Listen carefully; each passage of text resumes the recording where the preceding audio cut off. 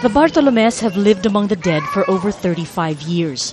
Mired in poverty, they survive on the little they make, caring for the graves of the rich. But 2 years ago, a difficult life got even harder when Constantino had a stroke. They just don't have enough money to care for him properly.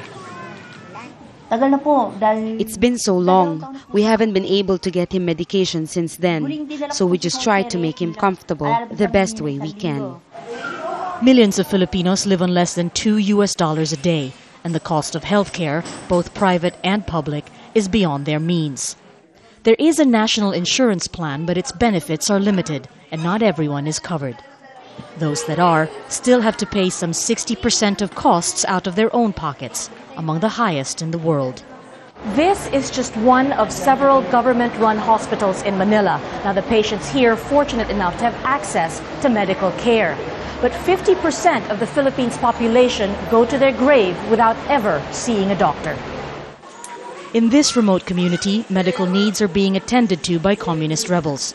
Just one of many isolated areas still not reached by the government. Admittedly, there's a lack of resources, both human and financial. The government spends less than 2% of its annual budget on health. We are moving towards increasing benefits, but that also means increasing premiums for these individuals. So we need to balance it out to how much insurance the people feel they can afford versus how much benefits we should be providing for them. The public sector might be struggling, but there's been a boost to the private sector, with brand new hospitals opening up and the government pushing medical tourism, encouraging foreigners to come to the Philippines for affordable, good quality treatment, even as locals aren't able to get the most basic care.